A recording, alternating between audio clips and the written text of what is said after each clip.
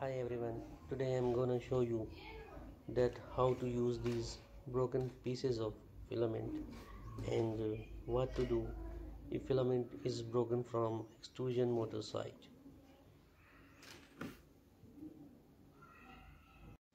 I'm gonna use my Creality Ender 3 Pro. First of all, we need to heat up the nozzle for pulling out the current filament. Let's take it to 200 degrees for PLA and wait for it to be 200.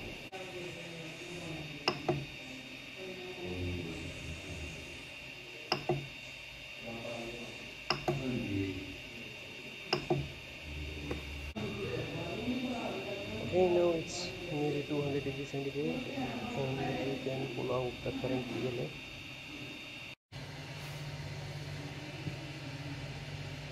In first case, for using these broken pieces, I need to pull out this current PLA wire from extruder motor side, and we have to remove it until it comes to this position. You can see through the pipe to this position, and now carefully pull out the push fitting. And now here you can see this remaining 2-inch piece of current PLA. It should be inside the pipe, and we have to cut it face. So if you push the piece of broken filament material, so it should be straight from the face. You can use big piece and even smaller pieces, 2 or 3 pieces together, but I am going to use this big piece. So now what I have to do, cut its face from the front, and remember the face of these pieces should be parallel to each other's surface, so it will be pushed easily from the pipe, otherwise it's going to stuck inside the pipe. Okay, now put the material inside the pipe, and now you can see the end of the pipe is empty. So always remember that the piece should be smaller than the pipe, so it will be pushed inside, and the current PLA will put the piece inside.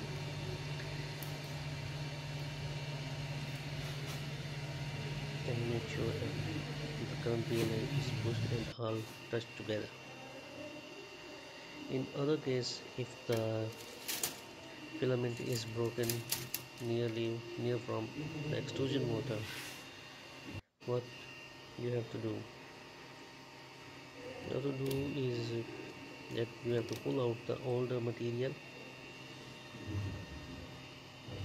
which remain inside the pipe, and you have to cut the current PLA from the spool angle, so it will be from that tiny hole inside the extrusion motor guide pipe.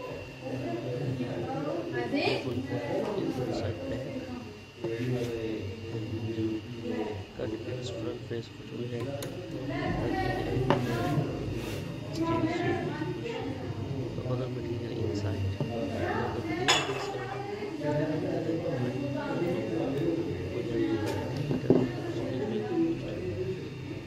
inside the pipe.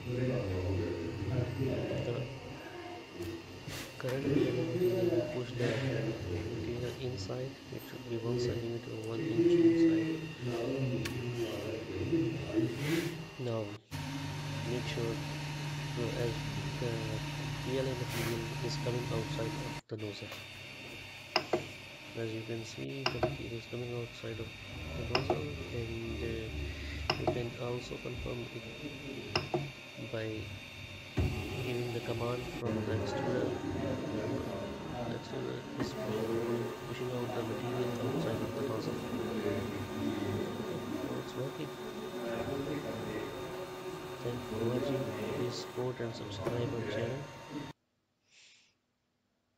Okay, now here you see. Please like our channel, share, subscribe and support us. Thank you.